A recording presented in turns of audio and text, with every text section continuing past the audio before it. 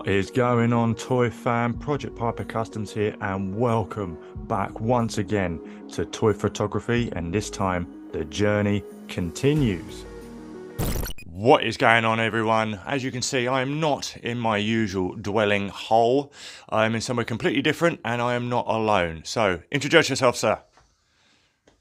Hello, as guys. you can see, I am with Turtle Boy 83 Pietro, and yeah, I am going to be taking him on a course of live, one-to-one, in-person, eye-to-eye and face-to-face toy photography coaching. Okay, so he's going to be setting up his own setup. So if you back out, you can see we're starting here, TMT themed, obviously. And yeah, so we're going to be cracking on, and I will be guiding him every step of the single way. And at the end of it, we'll see how he does. So yeah, enjoy the ride.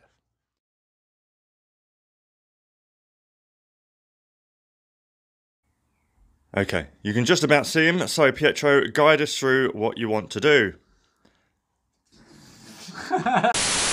All right, so Pietro, you ready to tell us what we're going to be doing today? So today we're gonna shoot on this diorama, Secret of the Use dock diorama.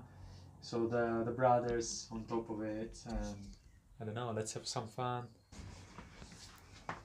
All right, so we've got the Secret to Use turtles here. We have his fabulous dock diorama. All right, so Pietro, take it away. How I want to display them, and which expression we're gonna use. Maybe we're gonna have them worried about what happened to the shredder. Mm-hmm. Or them before they say "Kawabonga." No, choices, my man. Choices. So let's see. So you can have like one maybe poking their head around the door, or you can have them all four lined up, like gazing off, looking, trying to find the shredder. It's totally your call, whatever you want to do there. But yeah, start off with the posing, and then we're going to work on the camera angle before we get into any of the lighting. Yeah. Change the hand.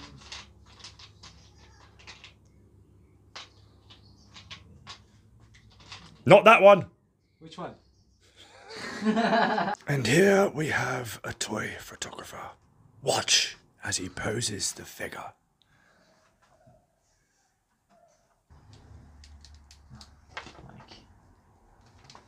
He fell over. He fell over, it wasn't me. Look at the beads of sweat. Inspection.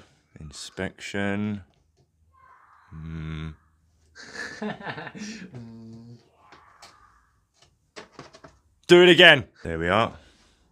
So you can see visual reference right there. Wide version of the shot. We are condensing it. Well, I say we, him. It's all about the details. What are we doing now then? Just stealing the size from another figure. Good tip right there. Yeah. Get the pose down and feet flat on the flat surface first before getting him posed up on the dio. Is Mikey too smiley? Isn't Mikey too smiley? No, but that was really fake. Go on. Go on. Yay! Oh, yay! Success. So we're changing the heads. That one was too smiley for Pietro's liking. Help! I need your help! Come on, mate. Come on. Grown-ass man. Push it!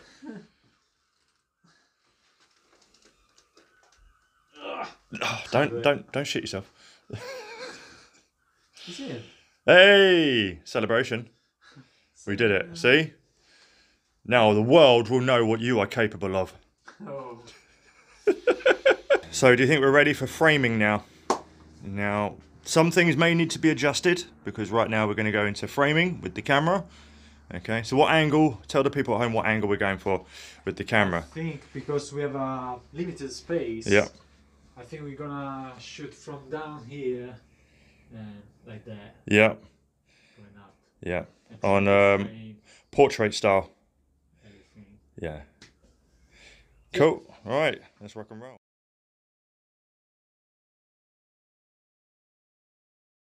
All right, so we have the camera set up, okay? We're happy with the framing, but what we're going to do, we need to now focus on the shot. So, Pietro, what you want to do is, the box is already hovering over your main focal point, which would be Donny. So now what you want to do is you want to hit these, this zoom button twice until it's right in. Okay, so do that for us. In, in.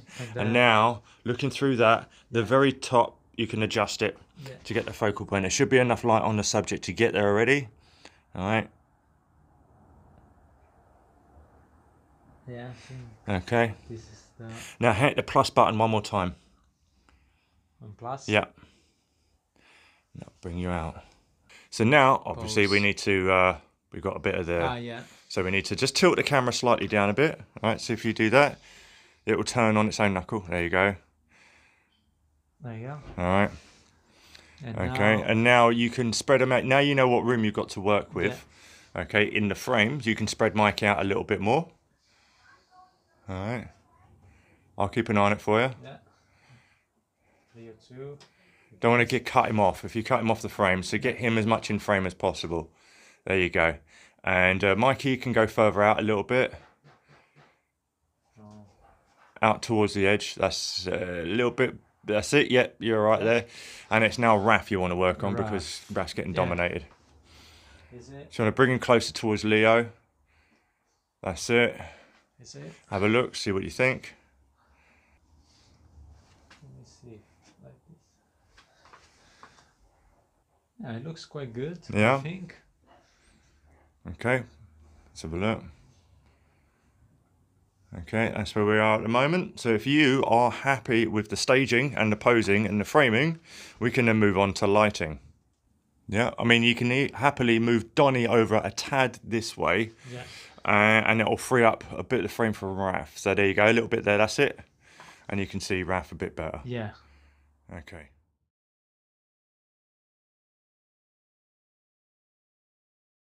Hey guys, post-edit Ben here. Now unfortunately this segment of video I didn't have the microphone on. I know, silly me, my bad. But with this I do help Pietro set up the lighting, but fret not, later on in the video I do go over the lighting one more time and I will let you know why the lights are where they are. But for now I thought I'd take this opportunity to actually go over what lights we used. So starting with the small rig cubes. Now I bought these on Amazon in a 3-pack and they come with all the bells and whistles, all the trimmings, all the attachments that you could want, including color gels so you can switch the colors out and tripods. And the other light that we used in this setup was a ULANZI panel light, which also comes with different color gels and a diffusing rubber case. And I'll leave links to both of these in the description for both the UK Amazon and the US Amazon. Highly recommend these lights and these will definitely elevate your toy photography.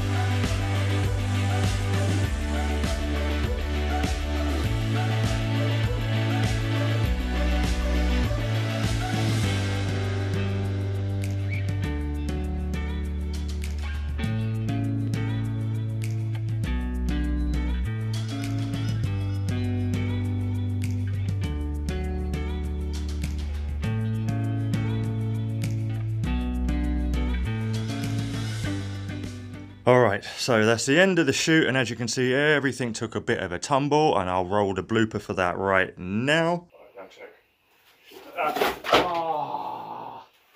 So yeah, as we did a minor adjustment, everything decided to take a tumble. That is the game, as you know. That is the game in toy photography sometimes, and it's whether you want to pick everything back up, or if you're happy with one of the shots you had prior, remember, take multiple shots. Always multiple shots, because you're never going to get it on the first try. Okay, but the end result, do you think we got it? We got it, man. We got it, yes. Good, Thanks to your help, how to position the lights and stuff. I think we got it. a very good shot.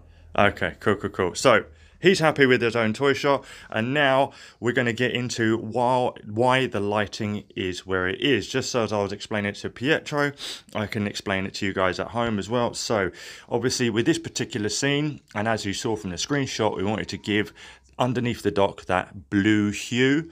So we have this ULANZI light here with the filter on, and that is positioned where it's not going to be flaring against the post so much in the shot. It's more aiming towards here. And then we've got this one here again with the blue hue on. Okay, and again, that is also aiming underneath the dock, highlighting that back wall, but also giving the overall shot, as it's quite open, a nice blue hue as well. We changed the batteries here in this top light, so that's now brighter, which kind of eliminated my need to hold the snood, but I did it anyway. And then of course we got this light right here, and that's on a low setting, and that's just giving some light to the figures in order for the camera itself to actually pick them up. Combine all that with the settings, which I'll take you through right now. Okay, as you can see, we've got 1.8 on the shutter speed. The f-stop is 8.0. ISO 200, you want to keep that low because anything higher and it will come out grainy. Okay, and of course we got for the white balance, the white fluorescent light, which itself will give a natural hue of blue to the shot. Okay, so these are the things you need to think about when doing toy photography, is the mood. Okay, so the idea is you want to get the backdrop lit really well, and you want some natural shadows to occur where they need to along the debris, and trying to avoid flaring any light into the camera itself. Okay, so with all that said, so long as you're happy with the shot you took. Very happy, yes. Okay, Great shot, yes. Do you think you'll be able to conquer one on your own now? I will try, yes. I have a better idea now. Just have to play a bit with the setting of the camera. Yeah. Yeah. Hopefully, I will be able to do it. All right. Thank you. All right, take him up on his word, okay? Because the next one I'm not going to be here for, okay? But now that you're happy and you get to see the final shot right now at the end, I think it's time to unveil it and, of course, to award him the grand prize.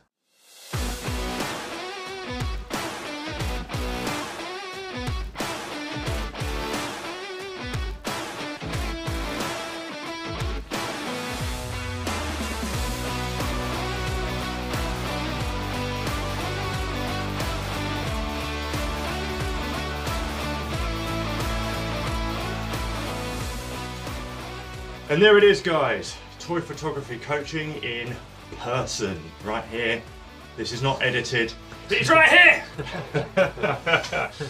And as an award, you get the very prestigious Toy Photography Evolutionary t-shirt.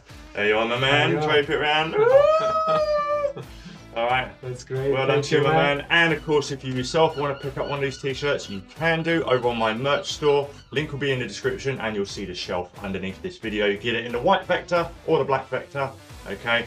And if you feel like you've evolved into a toy photographer, then definitely it would be great if you could help support the channel. Anyway, that is it from us. That is it from him. Appreciating you letting me pop round. Thank you. And yeah, hit that subscribe button, like button, all that jazz if you want to see more toy photography content on this channel. And until next time, take care.